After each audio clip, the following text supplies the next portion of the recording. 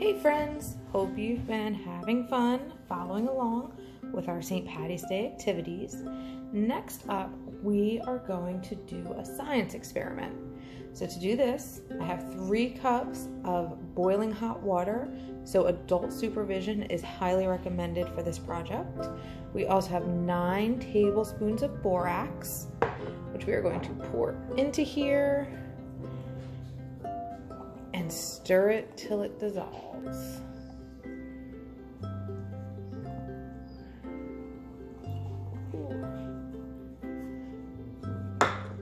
Give it a really good stir. It's going to be kind of cloudy. That's okay. Now this is just a simple vase that I have. If you have a jar, that could work too. That's what was recommended, but I don't happen to have a jar this big. Okay, so that dissolves a little bit.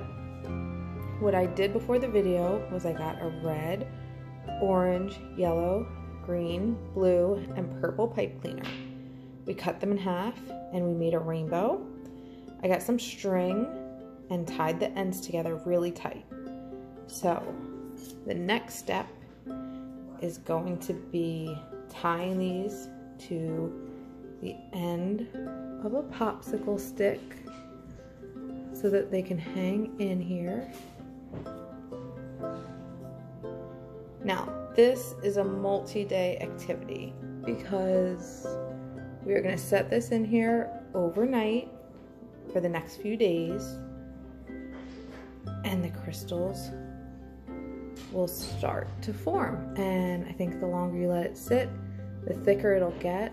So be sure to make sure that while it's important that it fits in with some wiggle room, because as the crystals form, it's going to get thicker and it's going to expand.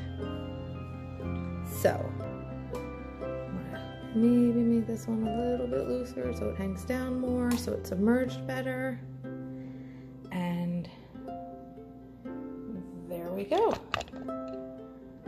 And now we're gonna let it sit for a few days, and we will come back and check on this on Friday morning and see how it did.